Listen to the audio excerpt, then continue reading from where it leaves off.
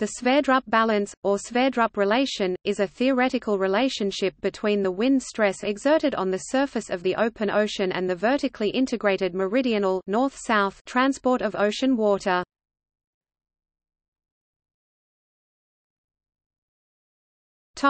History. Aside from the oscillatory motions associated with tidal flow, there are two primary causes of large-scale flow in the ocean: one, thermohaline processes, which induce motion by introducing changes at the surface in temperature and salinity, and therefore in seawater density, and two, wind forcing.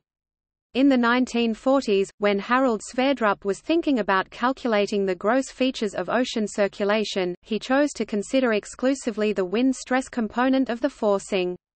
As he says in his 1947 paper, in which he presented the Sverdrup relation, this is probably the more important of the two. After making the assumption that frictional dissipation is negligible, Sverdrup obtained the simple result that the meridional mass transport, the Sverdrup transport, is proportional to the curl of the wind stress. This is known as the Sverdrup relation. V equals K caret times tau beta. Display style V equals hat math BF K C dot frac nabla times math BF tau beta.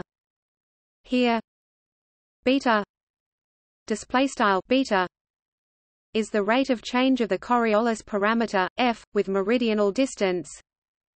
V is the vertically integrated meridional mass transport including the geostrophic interior mass transport and the Ekman mass transport.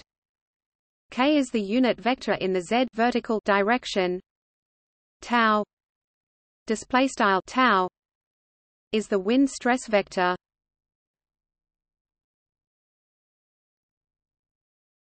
Topic: Physical interpretation.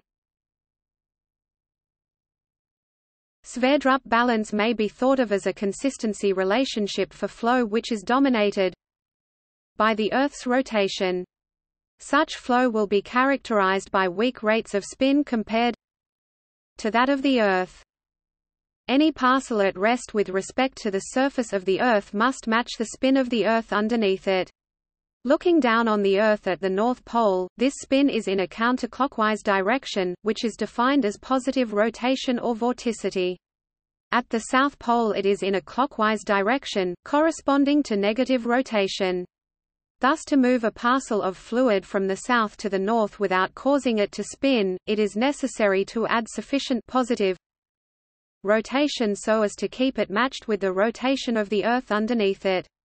The left-hand side of the Sverdrup equation represents the motion required to maintain this match between the absolute vorticity of a water column and the planetary vorticity, while the right represents the applied force of the wind.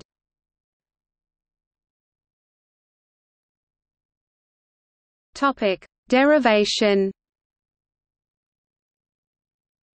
The Sverdrup relation can be derived from the linearized barotropic vorticity equation for steady motion. Beta V G equals F W Z. Display style beta V underscore G equals F partial W partial Z.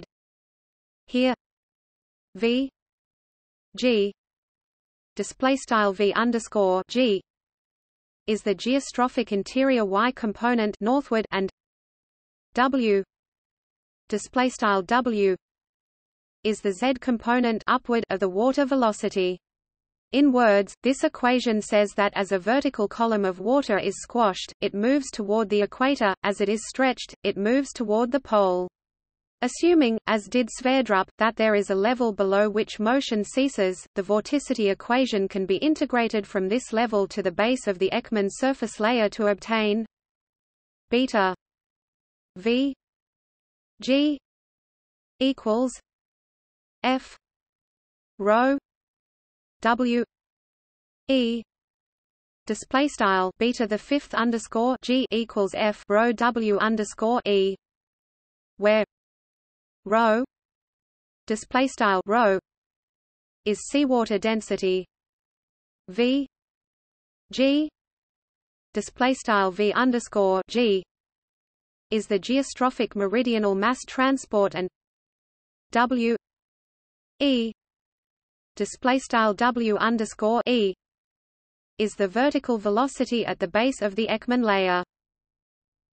The driving force behind the vertical velocity W E display style W underscore E is the Ekman transport, which in the southern hemisphere is to the right-left of the wind stress. Thus, a stress field with a positive-negative curl leads to Ekman divergence, convergence, and water must rise from beneath to replace the old Ekman layer water.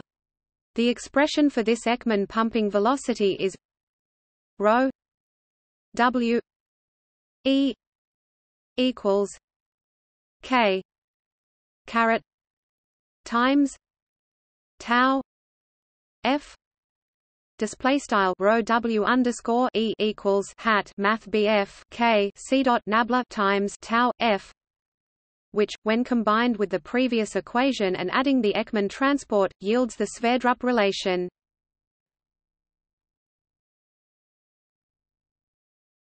Topic: Further development. In 1948, Henry Stommel proposed a circulation for the entire ocean depth by starting with the same equations as Sverdrup but adding bottom friction, and showed that the variation in Coriolis parameter with latitude results in a narrow western boundary current in ocean basins. Walter Munk in 1950 combined the results of Rossby eddy viscosity, Sverdrup upper ocean wind-driven flow, and Stommel western boundary current flow, and proposed a complete solution for the ocean circulation.